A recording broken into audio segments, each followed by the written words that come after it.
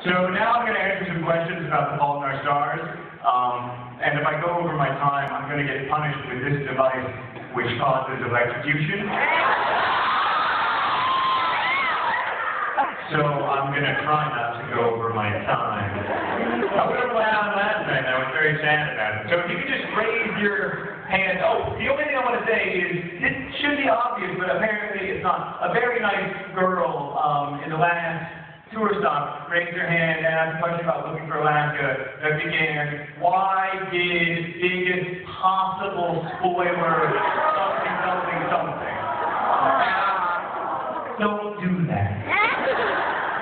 So, like, in your mind, if your question is like the biggest possible spoiler, don't ask me. Ask me on Tumblr. Like that private ass bump, and I won't answer. Questions, raise your hand, and I'll kind of call this on you. Yes, with the wavy hand. The mic is coming to you. Hi.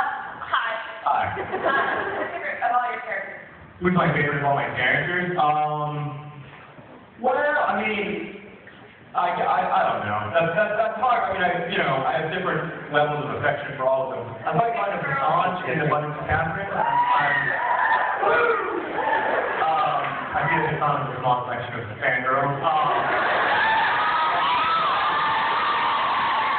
I mean, I'm very, like, The Fault in Our Stars is so much closer to me in some ways than any of my other books that it's hard to, I'm just too close to think about them, yes, as characters, but in my mind they're still, like, there.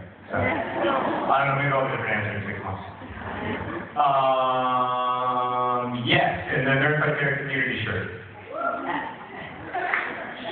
Do you picture a specific band when you think about the Hectic Glow? Do I think of a specific band when I think about the Hectic Glow? So in my novel, The Fault in Our Stars, there's a fictional band called the Hectic Glow, which is one of the things I wanted to call the book. It's after a Thoreau quote from his journals where he said, disease and decay are often beautiful, like the pearly tear of the shellfish with a hectic glow of consumption.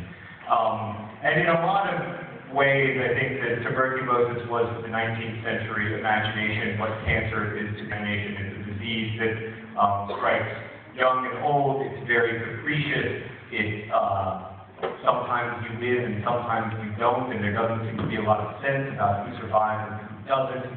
And also, it's both a terrifying disease and at times at least a survival. So I was thinking a lot about the way that romantic poets and people in the 19th century wrote about and thought about tuberculosis when I was working on The Fault in Our Stars. So I really wanted to call it the Hectic Glow, but that's a really hard thing to say unless you practice it. And so you can't really recommend that book to your friends. You can't be like, oh, I just read this book, it's fantastic. It's called The Hectic Glow. Because the Kuga issue. So I didn't call it that. I called the band in the book that instead. I don't think this is a big band when I think of the Hectic Glow.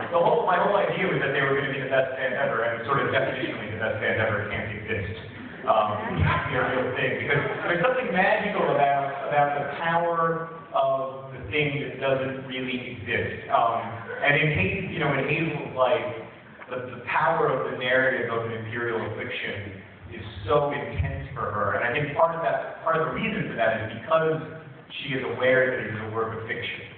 And so I wanted the Hectic Glow to be like a little echo, quiet echo of that. Other questions?